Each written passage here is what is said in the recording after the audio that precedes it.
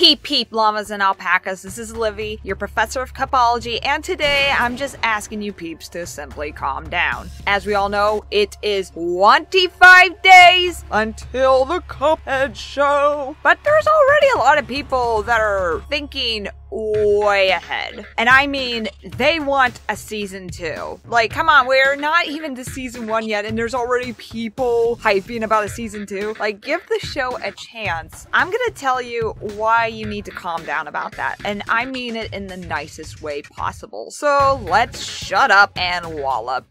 As we all know, the Cuphead show is just around the corner, and I'm excited as everyone else. And there already is hopes for a season 2. As much as I would like a season 2, and not just that, I want to be in season 2. Being on the Cuphead show, that's on my bucket list, to be on the Cuphead show. Not only that, I also would like to write an episode and all that.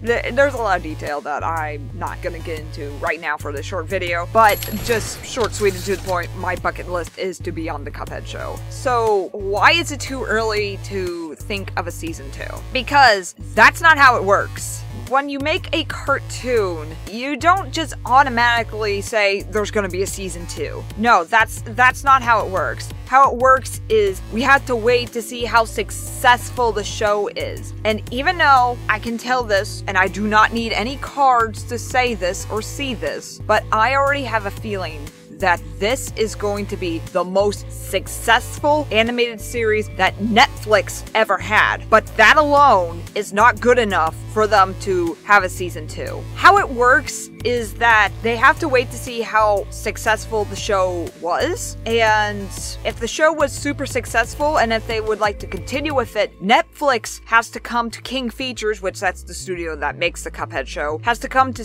King Features. I don't know why I stumbled that, but they have to come to King Features, this is the last time I promise, and say, hey, your show was successful, let's have a season 2, here's your contract.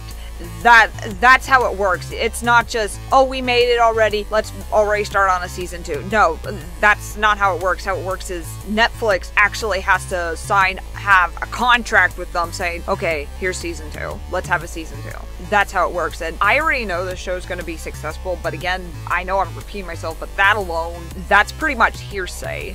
That's not good enough for a season 2. It's Netflix's choice to have a season 2.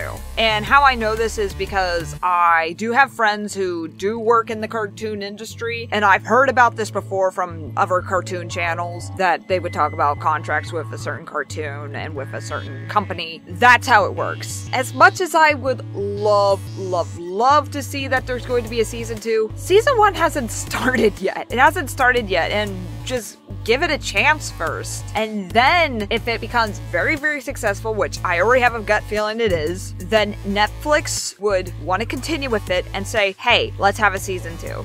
That's how it works. And even though it's probably going to be a few years till season 2, but I don't know, but I do want to be in it. I do want to be in it. So I'm not saying you should not hype about a season 2. What I'm saying is just give season 1 a chance. Again, it's coming out in 25 days, and go from there.